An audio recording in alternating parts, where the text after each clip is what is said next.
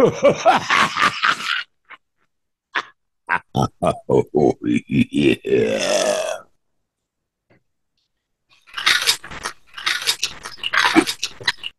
After me, it's after me. Oh my God, it's gonna get me. Oh no, it's got me. Oh. Well, I hope I got your attention. We do welcome you to a special holiday podcast. What holiday? Halloween. Monsters, ghouls, horror stories, and movies. There is a never ending supply of ghastly gore and horror. It starts very early in life when parents tell fairy tales that are just grisly. A wolf eats Little Red Riding Hood's grandmother. In the original Little Mermaid, the heroine instructed, "Before the sun rises, you must plunge this knife into the heart of the prince. When the warm blood falls upon your feet, they will grow together again and form into a fish's tail, and you will once more be a mermaid." Disney twisted most of that, yet it still doesn't end well for the sweet mermaid. Check out our podcast concerning the real stories of fairy tales for some startling revelations. There has been a continuous fascination with the macabre and horror since ancient times, actually. We will explore some infamous monsters such as Frankenstein, vampires, werewolves, mummies, zombies, etc., and take a look at some of the strange activities of the people who came up with these scary creatures. Yeah. Okay, because of my background, I just can't resist speculating on why we have this fascination. So, before we go any further, though, Dr. Deneen will give us a brief history of Halloween. Thank you. October 31st is All Hallows Eve, the precursor to All Saints' Day. Like many Christian feasts, it's an adaptation of indigenous customs worldwide. The Catholic Church understood that its followers had become very attached to their own traditions, so it had the good sense to give them new meaning instead of forbidding them. The commemoration of the beginning of winter was declared to be a remembrance of all the blessed souls in heaven on November 1st. November 2nd remembers souls being purified on their way to heaven, still in purgatory. Some have speculated that the idea of ghosts is a token of those being purified, as Hamlet reminds us. The Irish brought the custom of carving vegetables as a pleasurable activity and a reminder, although as a person of Irish descent, in the case of my ancestors, I will remind it was turnips, not pumpkins. Pumpkins became popular in America. The holiday has a long history, stretching back to Irish, Spanish, and other worldwide traditions. The famous Day of the Dead, Dies Muertes, celebration in Mexico, involves families doing homage to their departed relatives and friends, picnicking near graves, and dressing up in spectral costumes. See our Holidays Around the World podcast for more details. The history of trick or treating traces back to Scotland and Ireland, where the tradition of guising, which is going from house to house at Halloween and putting on a small performance to be rewarded with food or treats, goes back at least as far as the 16th century, as does the tradition of people wearing costumes at Halloween. There are many accounts from 19th century Scotland and Ireland of people going house to house in costume at Halloween, reciting verses in exchange for food and sometimes warning of misfortune if they are not welcomed. I remember Halloween celebrations taking different forms to me as I aged. When I was a young child, trick or treat was a fun thing. As a teen, it was more street parties, soaping store windows, like writing things on store windows in soap and playing tricks on some people. One particular trick that I remember with some fondness, actually, I remember collecting dog poop in a paper bag, which we sprinkled with lighter fluid. And then we went to the American Nazi Party house, knocked on the door, lit the bag, and rang doorbell, and then hightailed so we could watch from a safe distance. They would come out the door and they stomped on the bag, thus getting their shoes dirty. I enjoyed celebrating with my children in a more positive sense here, and handing out treats as I grew older was kind of fun.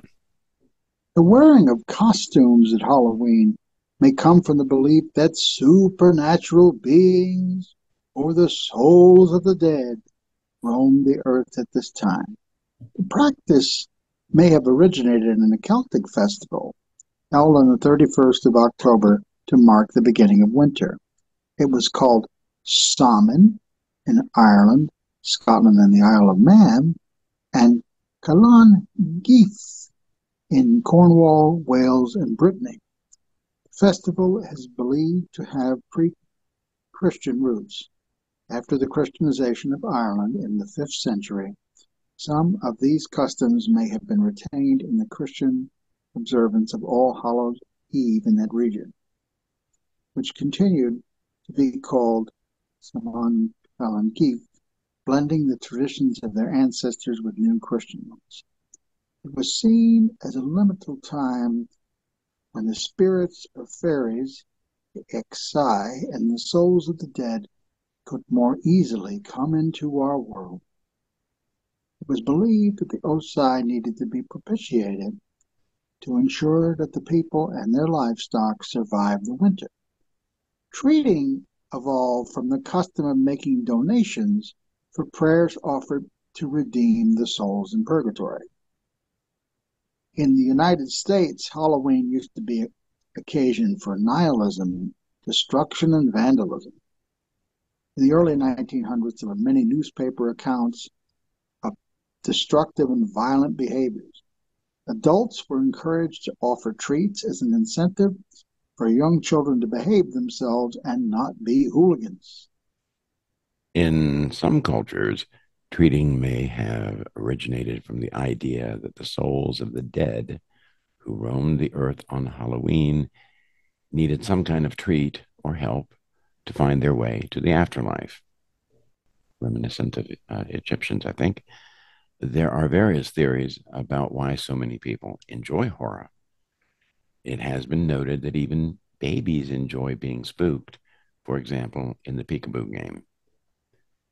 Matthias Clausen, director of the Recreational Fear Lab at Aarhus University in Denmark, in what I consider to be suspect research, posited three broad types of horror fans: adrenaline junkies, white knucklers, and dark copers.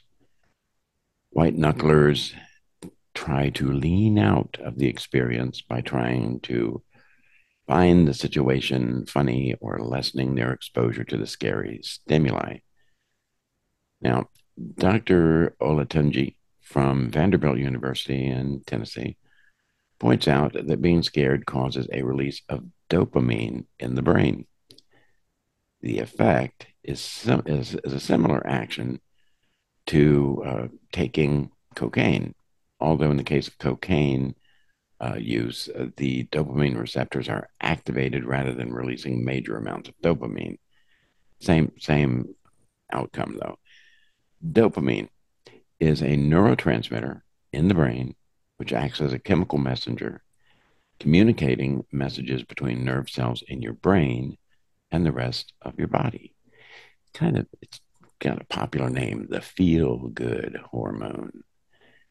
Dopamine is made by your adrenal gland, and the neurotransmitter is known to give you a sense of pleasure. As a matter of fact, the human brain is hardwired to find behaviors that release dopamine.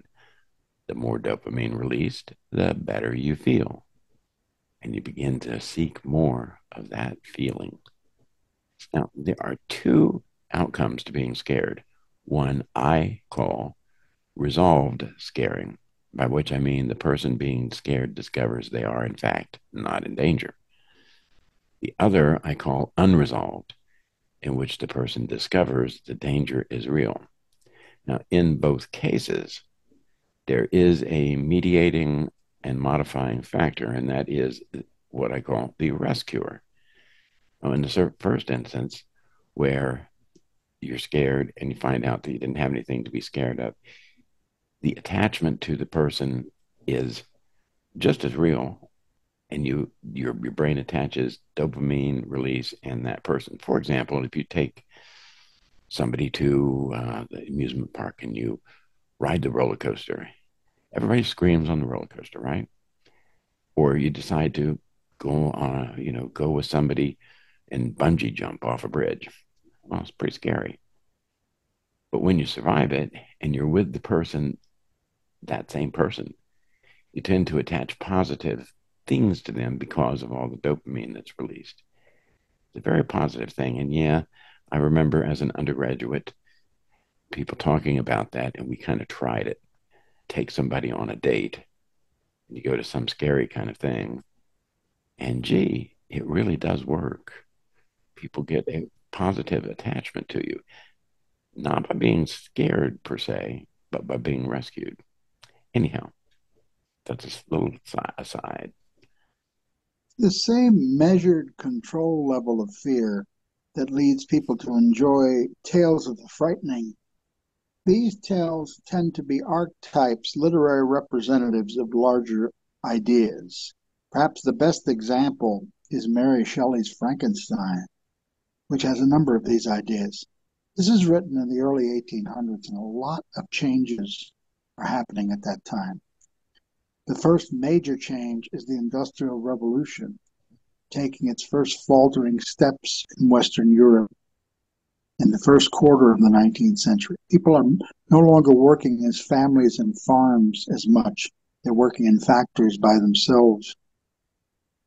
There's also a conflict, there always is, but it was particularly heightened in this period, real or perceived, between younger people who are more open to newer ideas, older who like to preserve the world they've known, science and spirituality, the simplicity of rural life as opposed to technology. These conflicts are in full force. Now, the Frankenstein monster is brought into existence by an electric current which is combined with inanimate flesh. The monster is very intelligent and aware it has no place in the world. Perhaps that's pointing to the struggle Miss Shelley herself felt daring to write under her own name as a woman during an era in which the short-sighted scorned female brain power.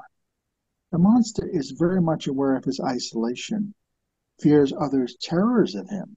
If Shakespeare hadn't already used it several centuries earlier, he could have echoed Caliban's remark in The Tempest, "You taught me language, and my prophetess I know how to curse." But I think there is a happier lesson to be learned here. Society needs to be more flexible. Science needs to not fear the possibility of new ideas or even in this situation, new beings. Miss Shelley's own psychological struggles, represented by the loss of a number of her children, would have broken a lesser spirit. She coped in a very unique and somewhat bizarre way, having her husband's heart removed, putting it in a box, and maintaining it as a keepsake. We have to remember, folks, this is in a century before large-scale psychological treatment and a century and a half before good medications. Wow. Got to do a little bit of correcting here. Okay, first of all, Shelley, yeah, she lost her mother, her husband, her sibling in a relatively short period of time. Now, her mother died 2 days after she was born. Uh, Not the mother died 2 days after she was born, but 2 days after she gave birth to Mary Shelley. Anyhow, psychological treatment has been around a long, long time. Now, more humane treatment began with the advent of moral treatment in the 19th century. Now, story about uh, Mary Shelley keeping her husband's heart in a box deserves a little tiny bit of sharpening. What happened? Percy Shelley was fishing, he drowned in a lake, and when he was cremated, one body part, his heart, would not burn. Why? It is probable that his heart had become calcified from tuberculosis, thus making it less likely to burn. Also, guess what? There was blood inside the heart. So, yeah. And this was made possible by the temperature range of crematories at the time. Indeed, Mary Shelley did have a whole lot of bad things happen, including the fact that her first child, died when it was about 2 days old. Her next two children died as toddlers. Only one child survived her. What a burden. What a burden. She once claimed that the idea for the Frankenstein novel, which actually came about as a challenge, which she was with a group of other literary greats, Lord Byron, Percy himself, etc., making a bet as to who could write a horror novel.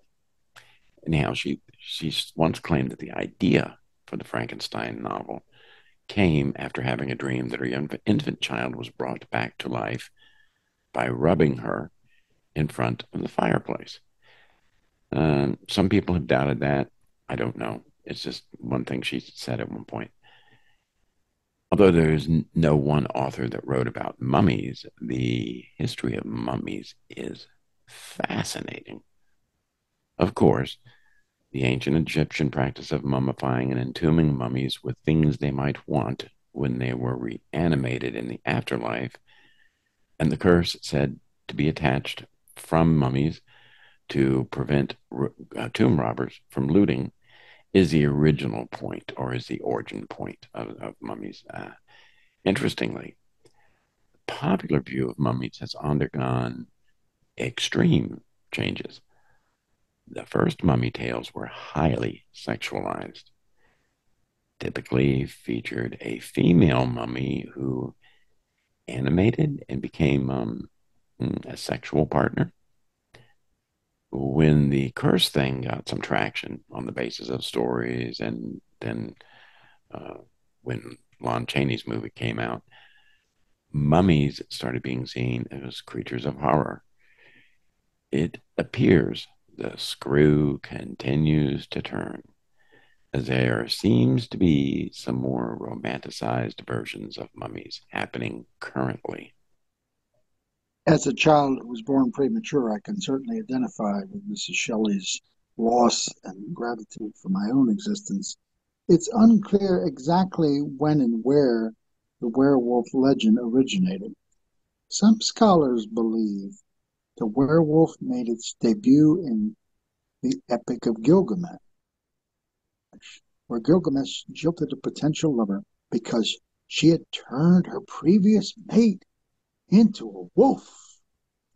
Werewolves made another early appearance in Greek mythology with the legends of Lycaon. According to this legend, Lycaon, the son of Pelagus, angered the god Zeus when he served him a meal made from the remains of a sacrificed boy. As punishment, the enraged Zeus turned Lycaon and his sons into wolves. Werewolves also emerged in early Nordic folklore. The saga of the Volsungs tells the story of a father and son who discovered wolf pelts that had the power to turn people into wolves for 10 days.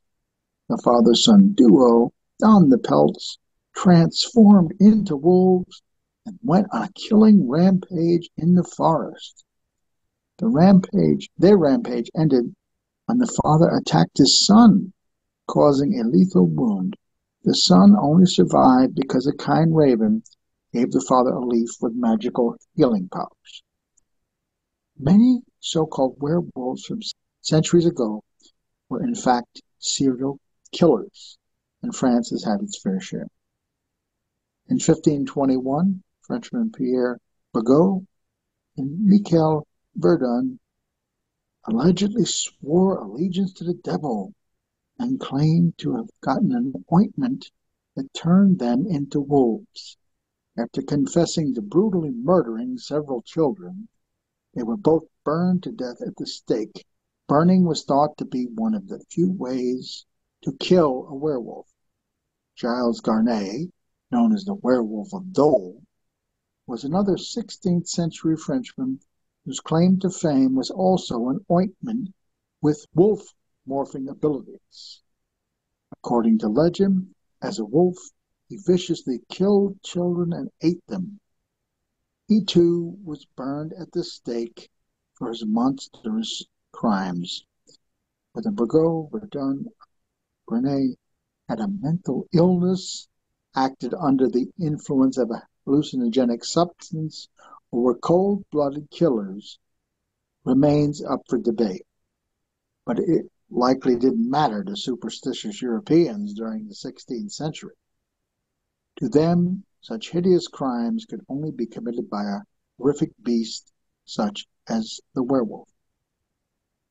Peter Stubb, a wealthy 15th century farmer in Bedburg, Germany, may be the most notorious werewolf of them all. According to folklore, he turned into a wolf-like creature at night and devoured many citizens of Bedburg.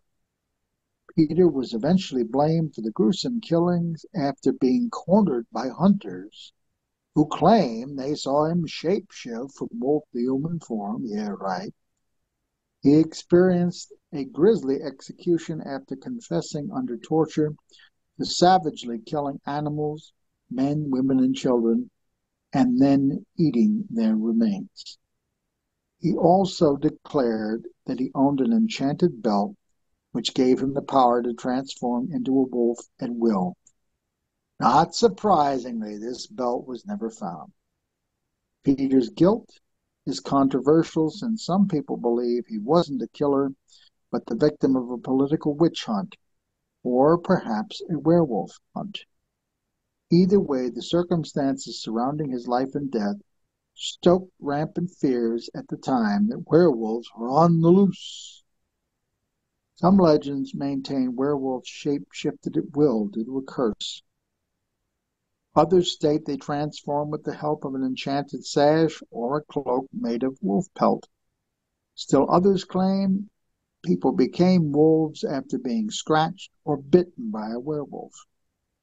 In many werewolf stories, a person only turns into a wolf when there's a full moon.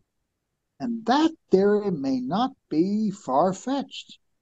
According to a study conducted at Australia's Calvary Mater Newcastle Hospital, a full moon brings out the, quote, beast in many humans. The study found that of the 91 acute violent behavior incidents at the hospital between August of 2008 and July of 2009, 23% happened during a full moon. Patients attacked staff and displayed wolf-like behaviors such as biting, spitting, and scratching. Although many were under the influence of drugs and alcohol at the time, it is unclear why they became intensely violent when the moon was full. The werewolf phenomenon may have a medical explanation. Take the case of Peter the Wild Boy, for instance. In 1725, he was found wandering naked on all fours through a German forest. Many thought he was a werewolf, or at least raised by the wolves. Peter ate with his hands and could not speak. He was eventually adopted by the courts of King George I and King George II and lived out his days as their pet in England. Research has shown Peter likely had Pitt-Hopkins syndrome, a condition discovered in 1978, which causes a lack of speech, seizures, distinct facial features, difficulty breathing, and intellectual challenges.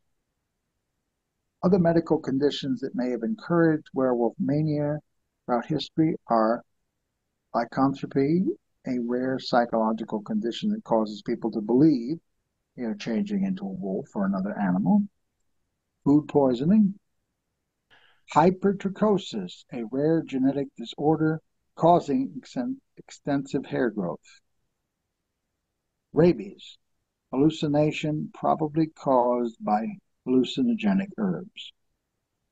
Throughout the centuries, people have used werewolves and other mythic beasts to explain the unexplainable.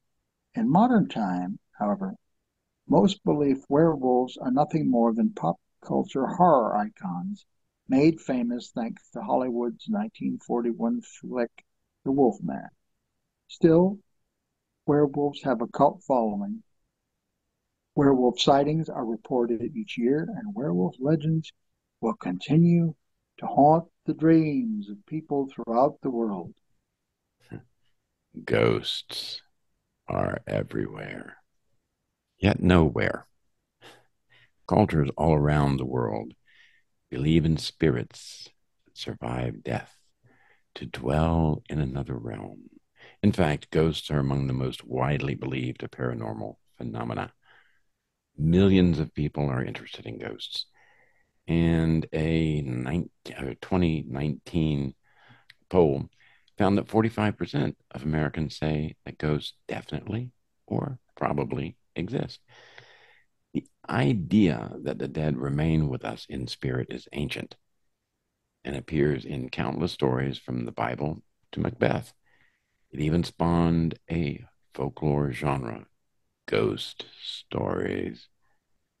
Belief in ghosts is part of a larger web of related paranormal beliefs, including near death experiences, life after death, and spirit communication. Such beliefs offer many people comfort. Who doesn't want to believe that our departed loved ones are looking out for us or with us in times of need? Many people have tried or claimed to communicate with spirits over the centuries. In Victorian England, for example, it was fashionable for upper crust ladies to hold seances in their parlors after tea with friends. So called ghost clubs dedicated to searching for ghostly evidence formed at prestigious universities, including Cambridge and Oxford. And in 1882, the most prominent organization was the Society for Psychical Research. Eleanor Sidgwick was an investigator and later president of that group and could be considered the world's first female ghostbuster. Meanwhile, across the pond in the late 1800s, many American psychics claimed to speak to the dead. Most of them were exposed as frauds by skeptical investigators such as Harry Price and Harry Houdini. Despite these early sporadic spirit investigation attempts, it wasn't until recently that ghost hunting became a widespread interest around the world. Much of this is due to the popular TV series Ghost Hunters, which ended 13 seasons without finding good evidence for ghosts. The show spawned dozens of spin-offs and imitators, and it is not hard to see why the show was so popular. The premise is that anyone can look for ghosts. The two original stars were ordinary guys, plumbers in fact, who decided to look for evidence of spirits. Their message: you don't have to be an egghead scientist or even have any training in science or investigation to look for ghosts. All you need is some free time, a dark place, and a few cameras and gadgets. If you look long enough and your evidence of threshold of evidence is low enough, any unexplained light or noise could be evidence of ghosts. Scientifically evaluating ghosts is problematic for several reasons, including that surprisingly diverse phenomena are attributed to ghosts. To one person, a door closing on its own is a sign of a ghost, while for others, it may be missing keys, a faint scent, a cold area in a home, or even a dream about a dead friend. When sociologists Dennis and Michelle Waskell interviewed ghost experiencers for their 2016 book, Ghostly Encounters, The Hauntings of Everyday Life, Temple University Press, they found that many participants were not sure that they had encountered a ghost and remained uncertain that such phenomena were even possible, simply because they did not see something that approximated the conventional image of a ghost. Instead, many respondents were simply convinced that they had experienced something uncanny, something inexplicable, extraordinary, mysterious, or eerie. Because of this, many people claiming to have had a ghostly experience didn't necessarily see anything that most people would recognize as a classic ghost. In fact, they may have had totally different experiences whose only common factor is that it was not easily explained. Ghost research is greatly complicated by the fact that there's no consensus about what a ghost is, even among the ghost hunters and experts. Some believe, for example, that ghosts are spirits of the dead who get lost on their way to the other side. Others are sure that ghosts are instead telepathic entities projected into the world, or strong emotions somehow recorded and later, quote, replayed in the environment, often called a stone tape theory. Still, others create their own categories for different types of ghosts, such as poltergeists, residual hauntings, intelligent spirits, and shadow people. It's a fun exercise in fantasy, but of course, it's all made up, like speculating on different types of dragons. There are as many types of ghosts as you want there to be. There are many contradictions inherent in ideas about ghosts. For example, are ghosts material or not? Either they can move through walls and solid objects without disturbing them, or they can slam doors shut and throw objects around the room. According to logic, not to mention the laws of physics, it's got to be one or the other. If ghosts are human souls, why do they appear clothed and with inanimate objects such as hats and dresses? Not to mention the many reports of ghost trains, cars, and carriages. If instead ghosts are the result of unavenged deaths, why are there unsolved murders? Since ghosts are said to communicate with psychic mediums and should be able to identify their killers or the police, and so on, just about any claim about ghosts raises logical reasons to doubt it. Ghost hunters use many creative and dubious methods to detect ghostly presences, including psychics. Most ghost hunters claim to be scientific and give that appearance because they use high-tech scientific equipment such as Geiger counters, electromagnetic field detectors, and infrared cameras. Yet none of these experiments have ever been shown to actually detect ghosts.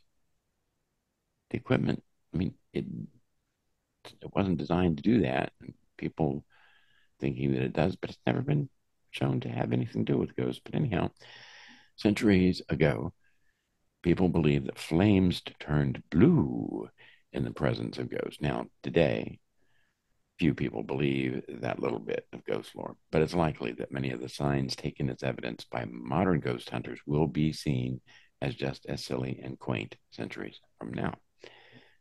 Many ghost hunters claim that ghosts haven't been proven real because we don't yet have the right technology to detect the spirit world.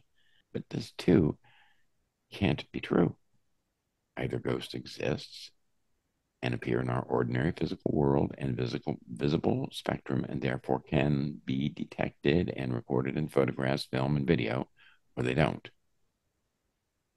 If ghosts exist and can be scientifically detected or recorded, then we should find hard evidence of it.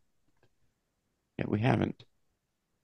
If ghosts exist but cannot be scientifically recorded, then that means that all the photos, videos, audio, and other recordings claimed to be ghosts are not in fact ghosts. With so many contradictions and so little science brought to bear, it's not surprising that despite the efforts of thousands of ghost hunters for decades, no hard evidence of ghosts has been found. Much of the belief in ghosts comes not only from television shows, but some personal experience. Maybe the person grew up in a home where the presence of a spirit was taken for granted. Maybe they had some unnerving experience on a ghost tour or at a local haunt. But still, they believe science has offered a logical physical rationale for ghosts. There have been people who claimed that Albert Einstein himself proved the possibility of ghosts with his first law of thermodynamics, i.e., if energy cannot be created or destroyed but only change form, then what happens to our body's energy when we die? Could that somehow reappear as a ghost? The idea seems superficially reasonable unless you understand basic physics. The answer is simple and not at all mysterious. After a person dies, the body's energy goes where all organisms' energy goes after death, into the environment. The energy is released in the form of heat, and the body is transferred into the animals that eat us, wild animals if we're unburied, or worms if we are interred, or heat if we're cremated. And the plants that absorb us, they absorb the nutrients too. So there's no bodily energy that survives death. When legions of amateur ghost hunters imagine and portray themselves as on the cutting edge of ghost research, they are engaging in what folklorists call ostension or legend tripping, in the form of play acting in which people act out an existent narrative or legend, often involving ghosts or supernatural elements. In his book, Aliens, Ghosts, and Cults, Legends We Live, University Press of Mississippi, folklorist Bill Ellis notes that ghost hunters take the search seriously and venture out to challenge supernatural beings, confront them in consciously dramatized form, then return to safety. The stated purpose of such activity is not entertainment, but a sincere effort to test and define boundaries of the real world. It's a fun and fascinating hobby, but come on, it isn't investigation or research. Ultimately, it doesn't matter what all the scientists, skeptics, and ghost hunters think. If ghosts are real and are some sort of as yet unknown energy, then their existence will, like all other scientific findings, sooner or later be discovered and verified by scientists through controlled experiments, not by weekend ghost hunters wandering around abandoned houses late at night with cameras, flashlights, Geiger counters, da da da da da. Despite mountains of ambiguous photos, sounds, and videos, the evidence for ghosts is no better today than it was a year ago, a decade ago, or a century ago. There are two possible reasons for the failure of ghost hunters to find good evidence of their quarry. The first is that ghosts don't exist, and that psychology, misperceptions, mistakes, and hoaxes can explain reports of ghosts. Second option is that ghosts do exist, but the ghost hunters are simply incompetent and need to bring more scientific rigor to the search, because what they've done so far has clearly failed. Ghost hunting is not really about the evidence. If it was, the search would have been abandoned long ago. Instead, it's about having fun with friends, telling spooky stories in the enjoyment of pretending they're searching the edge of the unknown. After all, everyone loves a good ghost story. That's quite true. The idea of vampires is worldwide, says Jonathan Weiss, folklorist, historian, and founder of Jonathan Weiss Tours in New Orleans, tells Today.com. It's estimated that well over 98% of all the cultures that exist or ever have existed have vampire legends within them. But why? Are vampires real? Depending on your definition, it just might be. If you strip down the folklore and just come up with a standard set of facts, vampires very well could be real, Weiss says. That said, there certainly are people who consider themselves vampires, and yes, they drink blood. To better understand, you'll need a few facts, including the history behind these compelling creatures. The idea of vampire-like creatures feasting on human blood has been around for thousands of years and first gained a foothold in Eastern Europe, according to Joseph Laycock, professor of religious studies at Texas State University. And while vampire folklore isn't really new, the word vampire is, according to Laycock. The first instance that we have of this word vampire in English is actually from the 1700s and is describing merchants engaged in price gouging. Laycock tells Today.com. I've often heard the term blood-sucking for high interest on loans, for example. In 1819, vampires became more mainstream when John Wilson Polidori wrote The Vampire, a fictional story taken from the story of Lord Byron. It's the first of its kind, make vampires seem aristocratic and even seductive, not unlike Byron himself. Nearly 80 years later, Bram Stoker published the now iconic book Dracula, based on Vlad the Impaler, the real-life Romanian prince with a thirst for bloody warfare. Stoker's Count Dracula is a far cry from Byron's sexy, womanizing vampire. Quote, he has hairy palms, he has bad breath, and he's more like a corpse, Laycock says. Check out one of our earliest podcasts on Vlad the Impaler for a lot more details.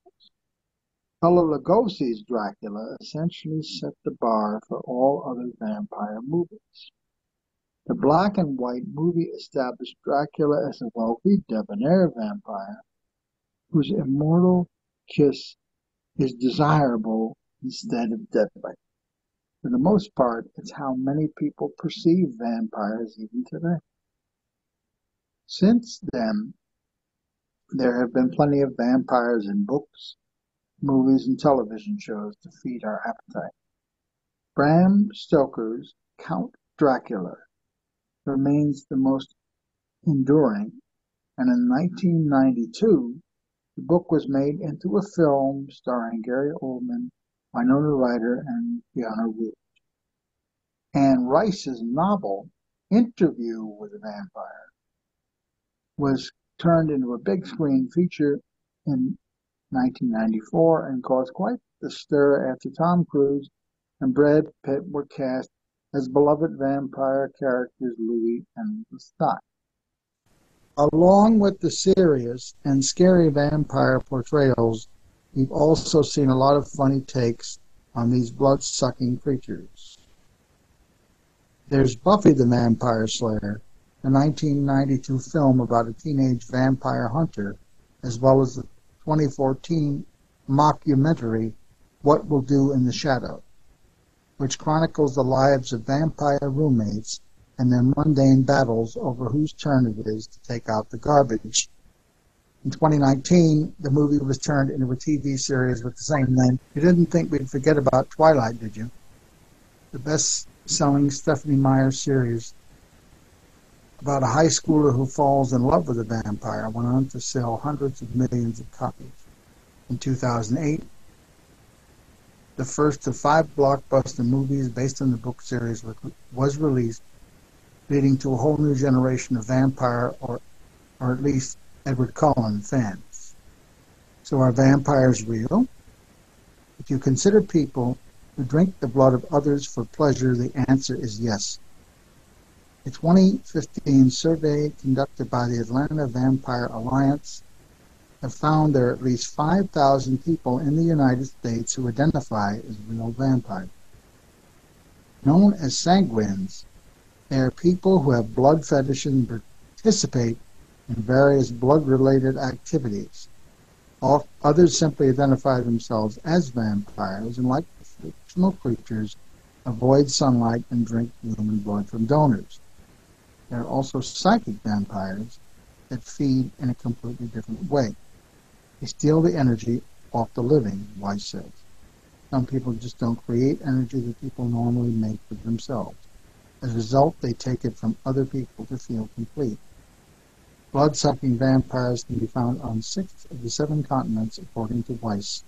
It seems a worldwide thing, and there are different forms, different cultures, and different countries.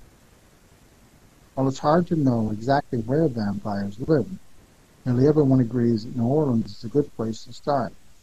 The idea of vampires in New Orleans is a very, very old concept, Weiss explains. Believed to have been built on cursed ground, New Orleans has long been known as a city steeped in mysticism, voodoo, and the occult. New Orleans is also the backdrop of Anne Rice's best-selling book, Interview with the Vampire. A novel, Laycock says, has had a huge influence on vampire subculture after its release in 1976. But does that make New Orleans a vampire haven? Do the undead walk the streets at night hunting victims in the Big Easy? Something people don't realize is exactly how many strange disappearances New Orleans has had in just the past few decades, Weiss says. Does he attribute them to the occult? Oh, God, yes, he says. There's always been a huge occult influence in New Orleans. It's just always been accepted. Whether these disappearances have anything to do with vampires is up for debate. But according to Weiss, strange things we really don't want to know about, happen all the time. Stay tuned, folks. Many wonderful topics on this podcast are coming up. Please take the time to join us and give us your comments and likes. Indeed. Thank you for joining us, and check back with us. We'll have more coming up. Bye for now.